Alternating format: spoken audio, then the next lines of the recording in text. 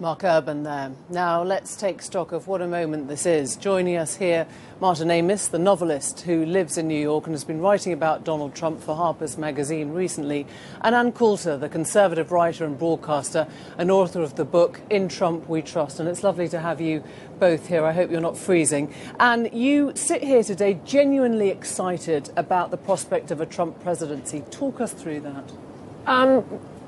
Well, what Trump did, I mean, both political parties left it wide open for him. He's not a Republican. He's not a Democrat. And luckily, he didn't need the donors and the lobbyists for the money to run his campaign. So it's just like he saw a $1,000 bill lying on the ground, and he was the only one who would pick it up. For every issue, endless wars in the Middle East, job-killing trade deals, and most of all, open borders and just the out-of-control illegal immigration and legal immigration system, he comes along and takes the most popular position, which is why they keep going after Trump for his personal baggage. It's not about Trump. It's never been about Trump. It's about his issues, and it's the people against the ruling class. So you think it is his personality that has really sold you on him, then? I think I just said the exact opposite. But you're talking about his populism. I'm talking about his issues. Okay. No one is voting for Trump because of his personality. They are voting for Trump because of his issues. And that is the interesting thing, Martin Amis, that when you ask people who concentrates on issues, most people think it would be Hillary Clinton. She talks about policy. Trump is the one that actually talks about issues in terms of how they affect people, right? Well, I've never seen anything very coherent from Trump on any issue at all. He has made it, because his personality is so repulsive and overwhelming, that's all there is to talk about. I don't think, can you remember a single soundbite apart from building the wall? I mean, he hasn't got any detail. All he's got is an attitude. The fact that attitude is speaking to a lot of Americans is a great interest and concern. But I don't see him commandeering the issues question. I think he's giving a presentation of the wonder of Donald Trump, and he thinks that'll be enough. I couldn't disagree more. I have a whole chapter in my book because every time since Trump announced, I'd walk in to get coffee in my kitchen, and I'd see someone on TV saying, "Oh, he has no policy specifics. He doesn't do no nuance. He doesn't know the facts. Will we get specifics?" He's the only one giving us specifics. When I went through and read through the primary debates, and that's after watching them both twice, luckily he doesn't have that politician's trick of saying people are frustrated and describing the problem. He answers everything directly. We do know what he'll do with the border. Yeah, he'll build a wall. Yes, he'll have extreme vetting for Muslim immigrants in particular, or immigrants from countries that have been producing all of these terrorists. He's gone through the order of deportation. He'll start with the felons, then he'll move on to the ones who are arrested, then the ones who are on welfare. He will then attack just two more issues that I think are important. He doesn't want to get involved in another war in the Middle East. He did oppose the war in Iraq. And thirdly, the most important issue, I think, also there's his attacks on Wall Street, which is right. But the trade deals, he's the only one who has run for president who's against the Trans-Pacific Partnership. I want to talk about trade deals. Popular issues. He's also raised the issue of race, hasn't he? He's made it possible for people in America to talk about race if they don't like something, if they want to protect themselves first or their community first. You disagree? No, I don't think it is about race. It's about immigration. It's about the nation. We can assimilate anyone. But look, we're talking about Russian immigrants, too. They're white people. It's immigrants generally. Yes, we can assimilate them, but not in the numbers we're bringing them in. Race is one or two or three on the list of what they care about. Trade comes in around 6 or 7. That's a sort of fig leaf for these xenophobic atavisms that he's had is a disinhibiting effect on America.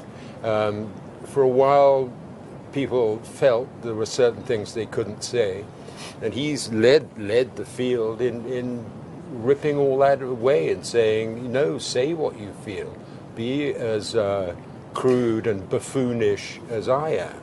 And is that healthy? Is it better to know what America actually does feel about the people that share the country? He's shown us a great deal about America. None of it is pretty, but he's revealed things about, for instance, the Republican voter, that they don't really care about abortion very passionately. They certainly don't care about gay marriage very, very passionately. Well, they do, and they don't like it.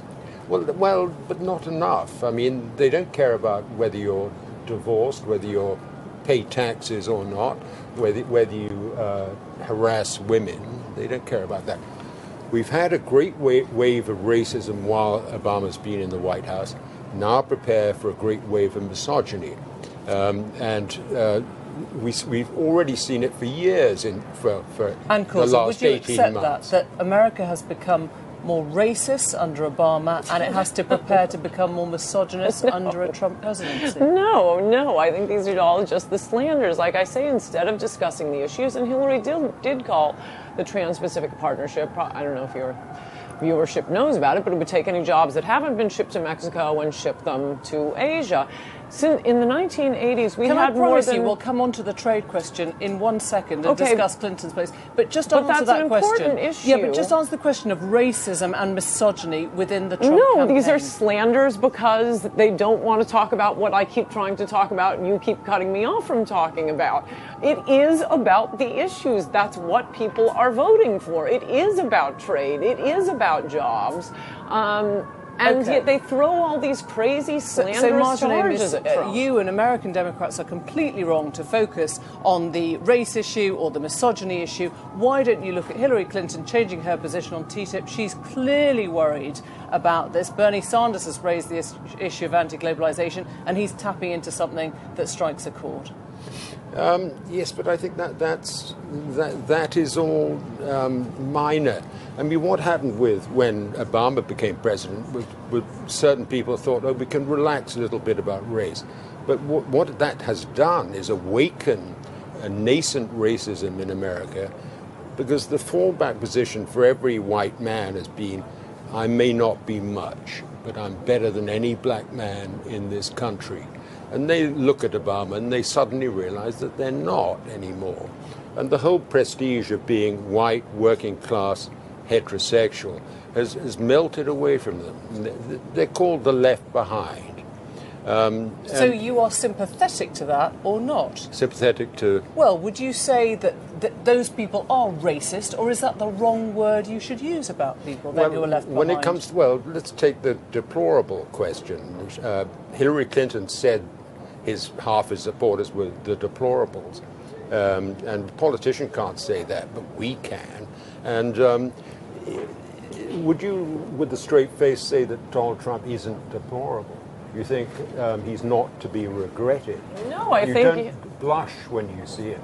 No, if I can answer, no, I think your sneering remarks about white men, why do you have to turn everything into race? Again, Trump and his supporters care about the country and the issues. And as for white men feeling like they're better than blacks, I submit that, and that's what the evidence looks like now, but we'll find out within 24 hours if I'm right. I've been taking bets on it all year. I will bet you Donald Trump gets more of the black vote than any Republican since Richard Nixon, or you don't have black people rushing to the polls. The idea that this is whites trying to oppress blacks, no, it's Americans against the ruling class, because for people like you, immigration is a triple. You get cheap servants, you get virtue, and you get someone to stand between you and the hordes. It's great for the ruling class. It's not so good for people who are competing for those jobs, including blacks, including Hispanics, and some white men.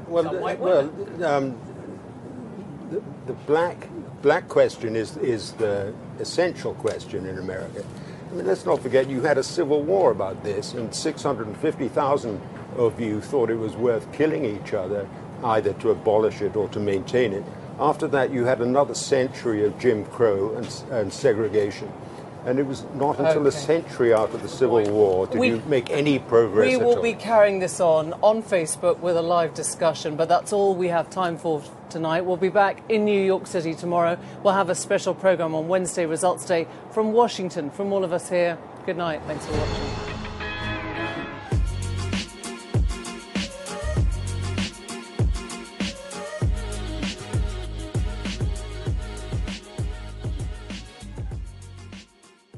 Hey, here we are. And which Republican candidate has the best chance of winning the general election?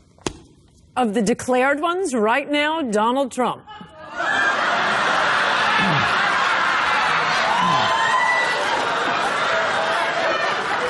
I especially like. What about of all of them? I mean, Scott fake Walker. Laughter from the audience. Two women.